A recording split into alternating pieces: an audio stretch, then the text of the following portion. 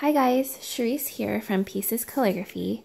This post is designed to help you make your brush calligraphy strokes thinner. I've been getting a lot of questions on how to practice and get thinner upstrokes, and I've also put out a question on Instagram to ask people what the one thing is that you're struggling with, and the thin strokes came up a lot. So I hope this post will help you learn to try out new tools and to get a feel for the pen, because all brush pens are unique and different in their own ways. And it's also important to make sure you're holding your pen correctly at the right angle and to break down the letters and not worry about speeding ahead and just writing letters and words, and realizing that it's important to break down the letters into those thin strokes so that way you can really put all your energy and focus on that one part of the letter. So I wanted to first go over the pens I have here. These are the 3 brush pens that I like to use a lot. This first one is a Pentel Sign Feud Touch, not to be confused with the Pentel Sign Fine Touch. One way I can tell is that the brush pen version has the gray tip at the end. And it's a very fine tip that's very flexible, but also stiff enough that the stiffness helps you to not worry about a lot of control, because it will allow you to create those thin and thick strokes fairly easily. So let's see, this is the Feud.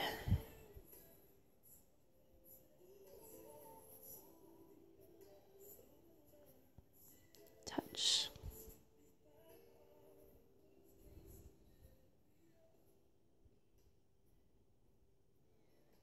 Okay, and then next we have the Tombow Feud and Nosuki Soft Tip, and this has a black cover, which is different than the hard tip, which has a blue cover. And the Tombow Feud Soft Tip it's very similar to the Pentel Sign Feud Touch. It also has a small tip that's very flexible, but also firm enough.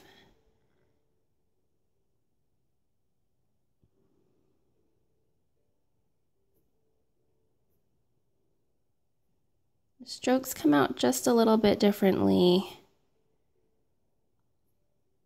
I'd say that I'm sorry for the spelling error. I'd say that the Tombow Feud is a little bit softer than the Pentel Sign Feud Touch.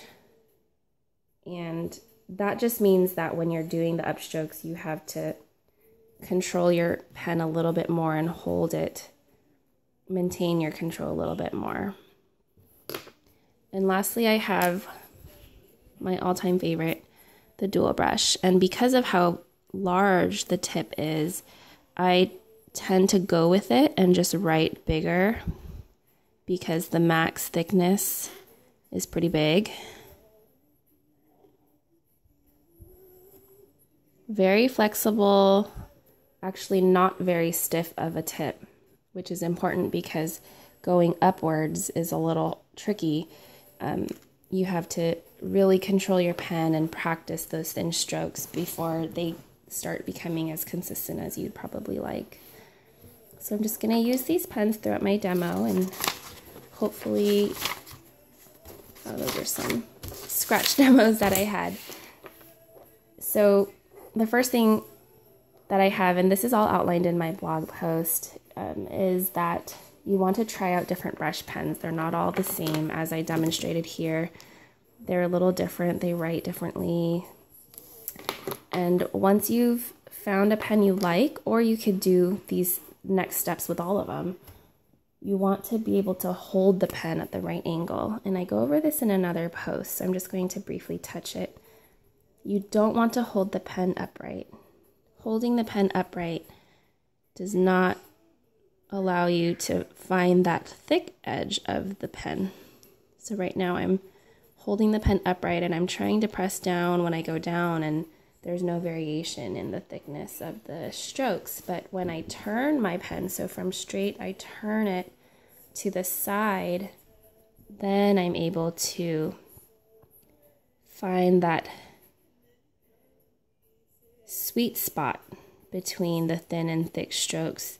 So that way, as I write across, I'm not worried about, actually, as I write across, I'm able to just vary the pressure in the pen. And so as I'm going up, I have the light strokes because it's at the very tip. And then as I go down, I'm pressing down and the pen hits the page onto the side, which is that thicker part. And again, go slow. I'm kind of shaky here because I'm going really slow, but that's important. It's more important to go slow and practice your technique than to worry about going shaky, because you can always get faster and better later, and that shakiness will go away. And so play around with the different angles. With the Tombow dual brush, for example, I tend to hold the pen a little bit further from the tip. But what's similar, no matter what pen you're using, is that you want to maintain that angle so that